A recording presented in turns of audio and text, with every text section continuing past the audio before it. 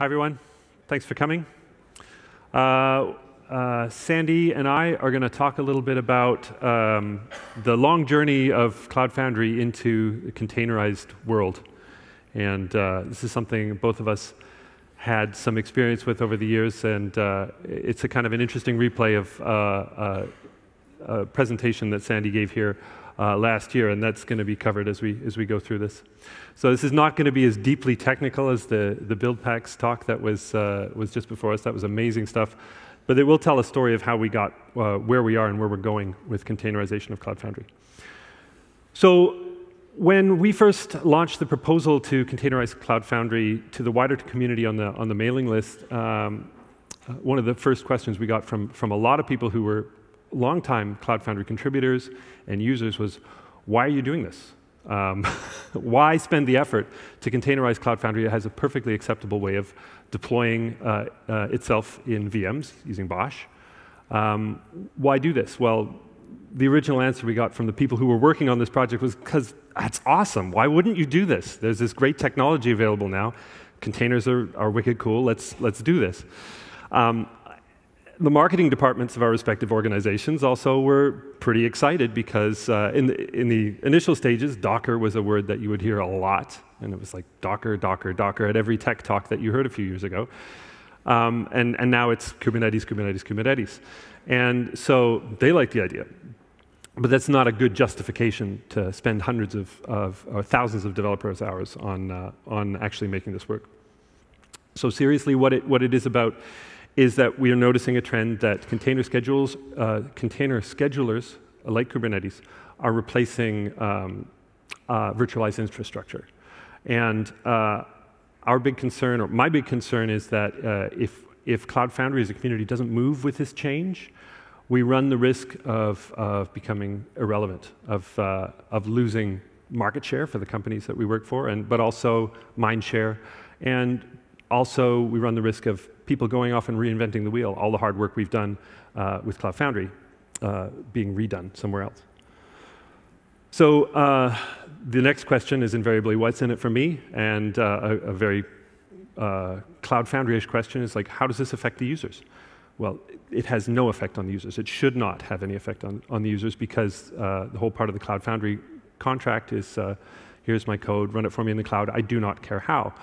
If the developer does not care how and the developer's experience is the same, that's actually what we want. However, for the operators, there are some, and by operators we mean the sysadmins who are looking after the foundries, but we also mean the people who are planning the deployment and the people who pay for the compute cycles. There's some really good benefits, and it's a very low barrier to entry. It's very easy to install. Running it in pods gives you a much smaller memory footprint, so there's some savings there. Pods recover more rapidly than VMs, so again, there's an increased resiliency over VMs. There's ways that a BOSH deployment compensates for this, but it's really nice to have just that little bit of extra speed when recovering failing roles. And portability. So our distribution, we can run on just about any Kubernetes, provided it satisfies some minimum requirements.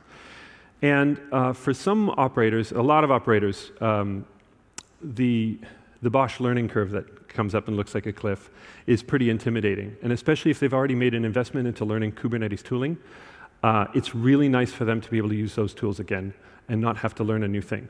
So, most of the BOSH learning curve is avoided for those operators. So, where did we start off with?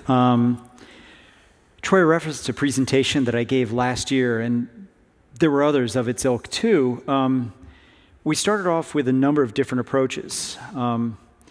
One initial approach that I'm actually going to give the microphone right back to Troy here. So I was with a team that was originally at Active State and went through Hewlett-Packard Enterprise, and we set about containerizing Cloud Foundry because it's cool. But there were a couple of reasons why we didn't do that directly on Kubernetes. Staccato 4 had this proprietary abstraction layer called the Helion control plane. And that was done for a couple of reasons. One was Kubernetes was not quite as mature then, and it required a few extra features which we would layer onto this, control plane. But also the very ambitious goal was that this control plane would then be able to run on any container scheduler. So at the time we were looking at Apache Mesos and Docker Swarm. We only ever got as far as Kubernetes. But what we found in trying to maintain this was that the development pace of Kubernetes took off so fast that new features were landing so fast that the control layer or the fabric layer over top couldn't keep pace with that development. So it was very difficult to keep that going. But out of this whole thing, we did get a tool called Fissile, which has served us very well. And we'll talk about that as we go as well. Right. After that small little orchestration snafu. So at least initially, the approach is, people talk about kube native, and originally that isn't where we started. We started off more with kube compatible and trying to take existing deployment methods and existing deployment models and say, okay, how can we refit this so that it'll play nicely in a kube environment? So we took tools, such as BOSH, that were not developed in the context of a containerized infrastructure. And we said, well, even though these tools aren't natively designed to work with containers, is there something we can do, because this is what we know, and make them work nicely with containers?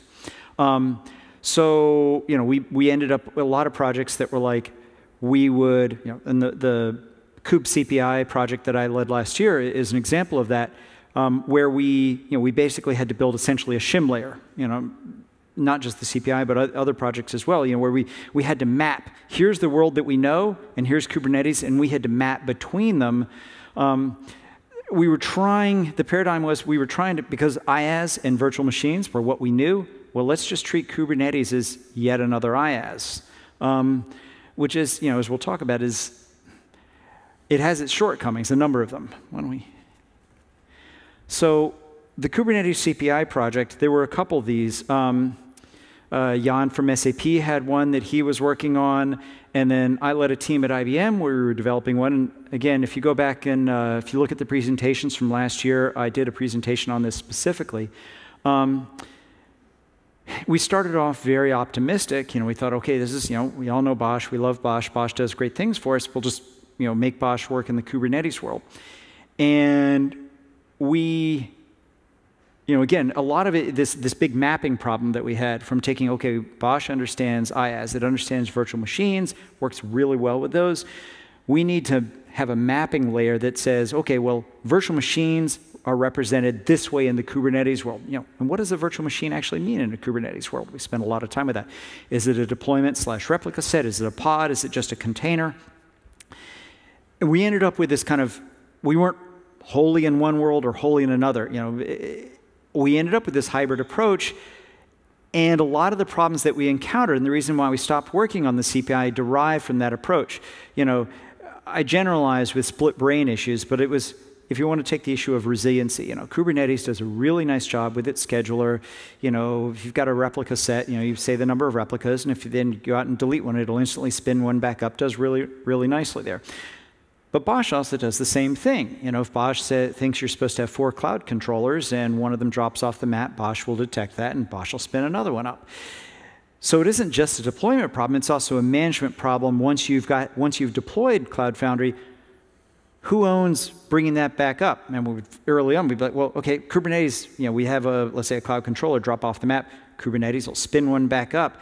But what if in the meantime BOSH has detected that, and tried to bring one back up, who basically is a source of truth for what the infrastructure should look like or what the deployment should look like? We ran into multiple sort of variations on this theme. And a lot of them came back to this fundamental problem that BOSH understood VMs and containers were not first-class entities in the BOSH model. We also, because we were trying to work directly with kube APIs and things, and kube, while is certainly it's enterprise ready, it's quite mature, it still is evolving. We were having trouble, frankly having trouble sort of keeping pace with changes to the Kubernetes API. Many things, again, deployments and replica sets, I believe, are still technically part of the beta API. and there were small changes that came in them, and we were having to keep pace with those. At the same time, we were trying to develop this new CPI layer. It got problematic really quickly. So we said, this is probably not the most fruitful approach, and it just wasn't comfortable. Everything we tried ended up being, there's this level of pain, and pain has to be worth some level of gain, and we really weren't realizing that. One of the approaches that was taken was, if you dumb down Kubernetes, and I'm just leaving these up here because hopefully they're making you squirm, and I got to tell you, it is really hard to find a picture representing an uncomfortable chair and still keep your job. I spent a lot of hours like, no, can't use that, can't use that, can't use that. You're welcome, by the way. So having said that, you can take some of the problems away by dumbing down Kubernetes, by saying, I'm not going to let Kubernetes do anything of what Kubernetes does. I'm going to treat it as a dumb IaaS. And I don't mean dumb to sound derogatory, disparaging, but I mean in the sense of lacking a lot of the function that Kubernetes has natively. But you end up with, well, then why am I doing this? What's the point of all this? You're spending all that effort to develop new layers to let something deploy in Kubernetes, but you're not letting kube be kube. We kept, why? So it was uncomfortable, but we weren't getting anything for the discomfort. I had to move it. No, just kidding. All right, so where are we landing today? So we're trying now, the approaches that are underway now, and we're each going to tell you about some of them. Troy's going to spend some time talking about it. I'm going to go ahead and give a plug for the next 2 talks. Definitely if you're interested in this material, stick around for the next 2 talks. Bent and Simon, Bent from SAP and Simon from IBM are going to have a panel discussion next, and after that, Jules and Jules are going to talk about Project Irene. Those fit really nicely into this, current and then future discussion. Obviously we embrace Kubernetes is not just an IaaS. Some people talk about it as an IaaS plus. It's not really a PaaS. Well, it's its own thing. That's fine, but it's got a lot of strengths. So let's work within that paradigm, and let's just accept that it is what it is. It works a certain way. Containers are not VMs, and then we go from that. We said, Kubernetes has a lot of adoption out there. I mean, let's face it, it's winning a lot of, in the sort of virtualized infrastructure world, Kubernetes has, it's got a ton of mind share, and that mind share is not decreasing, it's increasing. And it's got a big ecosystem of tooling and people who are familiar with it who know how to deploy things on Kubernetes. We said, let's just accept that as a given. Instead of trying to take the world we know and map it on this one, let's work within the context of what people know, what they're comfortable with. Okay, another given. Well, Cloud Foundry follows this standard packaging format. It comes packaged as a set of BOSH releases. That's just the way it's packaged. And people who are working on community projects, they're familiar with this. They know how to do a BOSH init and how to create, the releases and where things go. Fine, accept that. The community's comfortable with that. So let's just work within that. These are things that we treat as givens. We can't change them. We don't try to change them. Which brings us to Helm. Yep. So the Kubernetes community doesn't have an official a package manager, but then again, neither does Linux. There's just a couple important ones, and in the Kubernetes world, the de facto application deployment management that operates like a package manager is Helm. It's certainly the most commonly used deployment orchestration tool for applications. And it does the sort of fire and forget, deploy it, and let Kubernetes keep its state. It has some magic over and above what a typical kubectl apply would do. And yeah, it's like apt or RPM for Kubernetes. It's likely to stay important in the community because it's got a lot of support from Microsoft now that Microsoft is sort of sponsoring it. And they're building their own ecosystem around this tool. So it's around for the long haul. So what makes people use tools? All things being equal, most of us will generally use what's most comfortable. What's easy to use, what's comfortable, what fits well, what just feels easy. It's not always a set of precise calculations. It's sometimes this just feels right. It just feels comfortable. Why do we use CF push? Because it's the easy button. And so we sort of accepted that going in. What's going to get people using this? Facile. Back from way back when we'd done this crazy containerized deployment on a proprietary control plane, we had this great tool for taking BOSH releases and turning them into container images and Helm charts. Back at the beginning, it was turning them into something slightly different. The container images were the same, but the configuration that came with it was different. Now it makes initially it made kubeconfig, and now it makes Helm charts.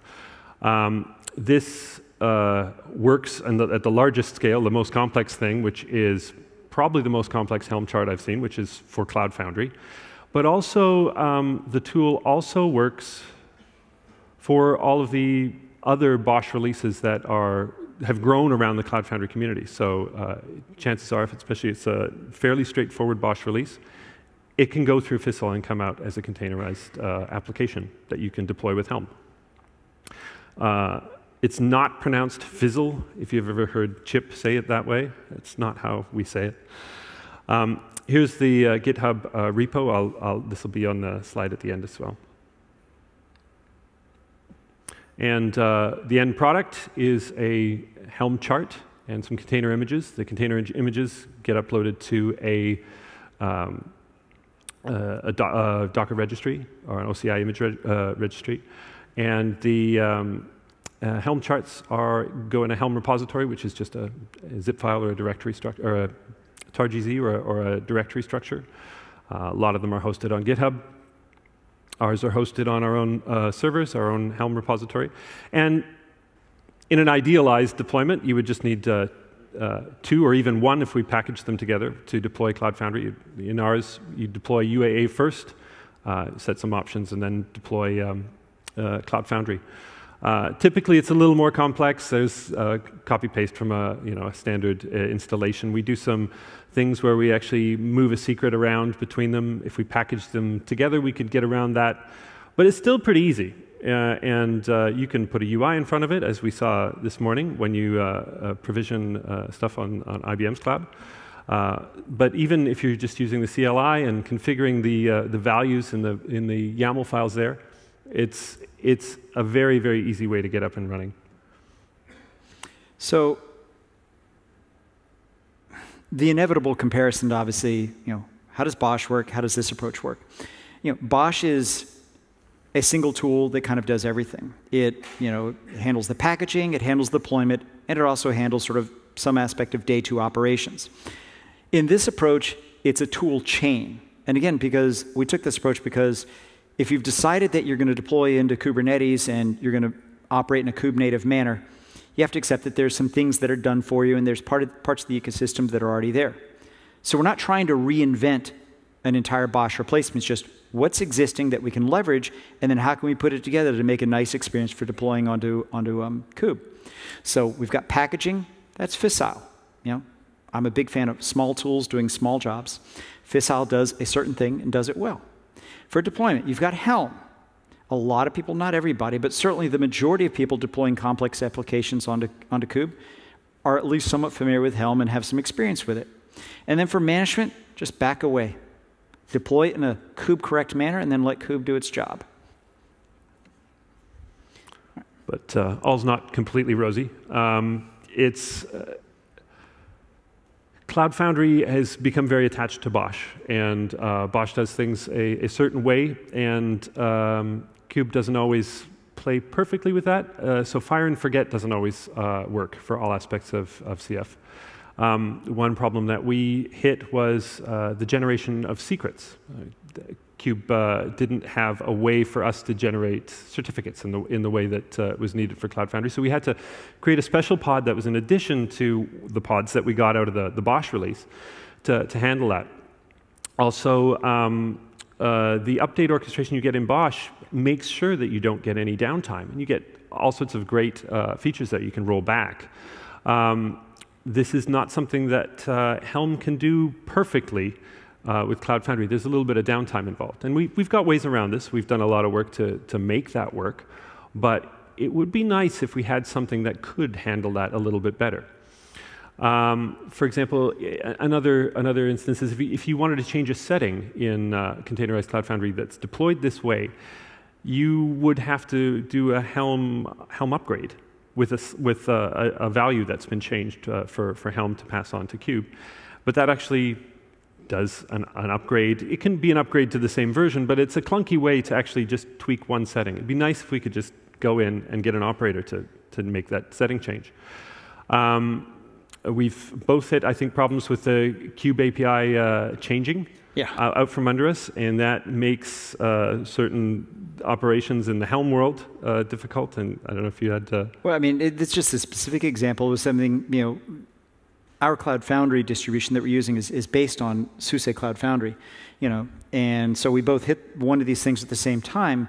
Is when there was a very minor change from Kube 1.8 to 1.9, and we woke up one day and we're like, things aren't working. You know, Kube is Kube, but you know, again, it's not. You know, for the most part, it's pretty transparent. But occasionally we'll hit these ones. That was with security groups. Which one was that one? Do you remember? Pod security policies. Yeah, that changed, and so you know we had to make some interesting changes, and a lot of release notes that were involved in making sure people could do that upgrade.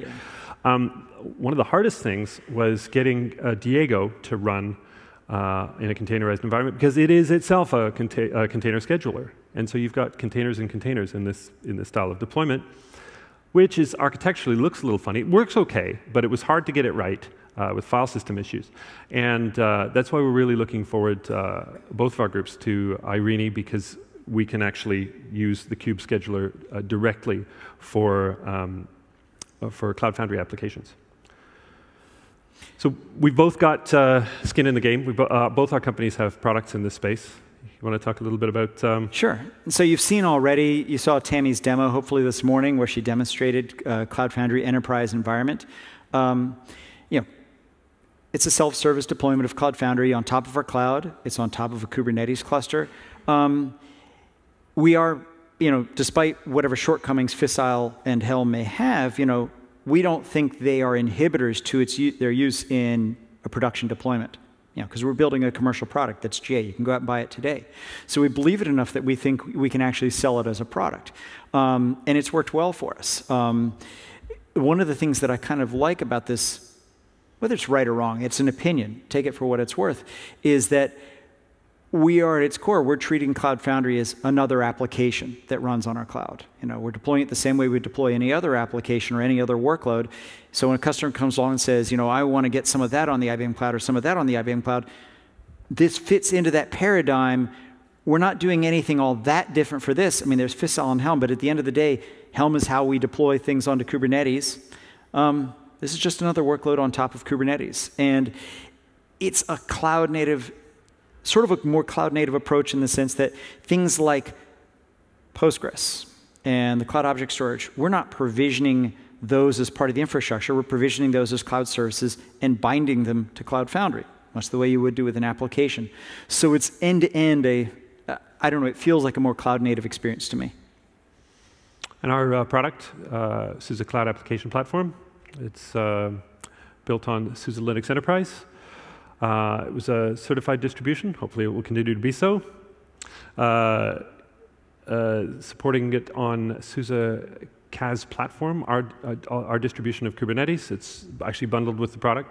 But more recently, we've been getting a lot of interest in running this on the public cloud. So a lot of the public cloud providers have a Kubernetes that works just perfectly with it. AKS and EKS are the two supported ones. 100% open source. You've seen other people using our stuff throughout this, and again, we hope people continue to use it. Now, as I mentioned at the beginning, a year ago, we started discussions with a small working group of people from IBM, SUSE, and SAP. Immediately following your talk, in fact. This group, and props to Bernd from SAP for doing a lot of the legwork on this, drafted a proposal that was going to properly introduce this way of, or, you know, a containerization of Cloud Foundry project for incubation. And we had, initially this was drafted very much as a fresh start approach, like we're going to break off teams of people from all these companies and work on a brand new project.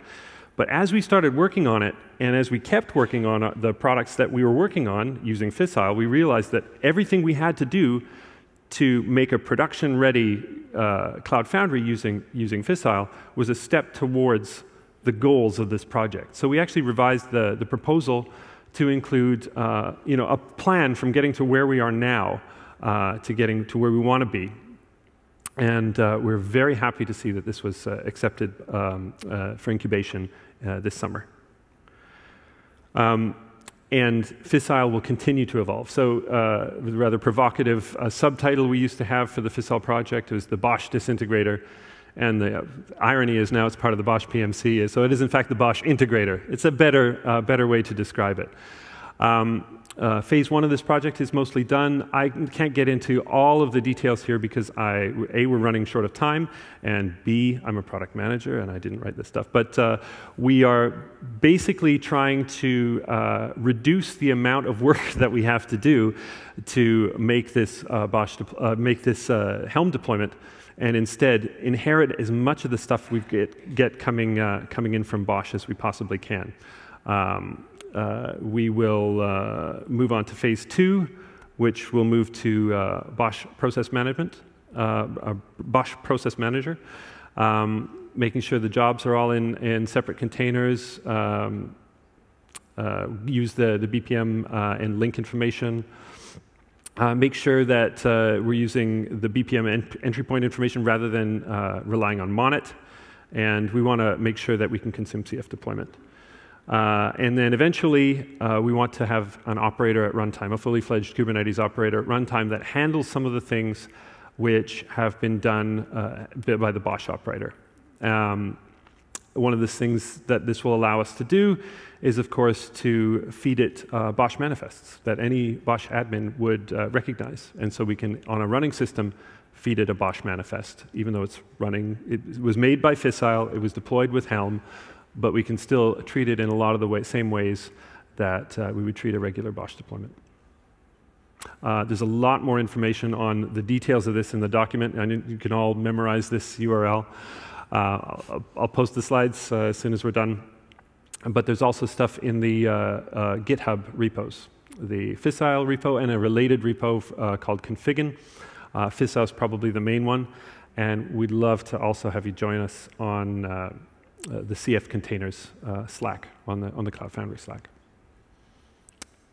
So, any questions? Any questions from anybody not named Jules?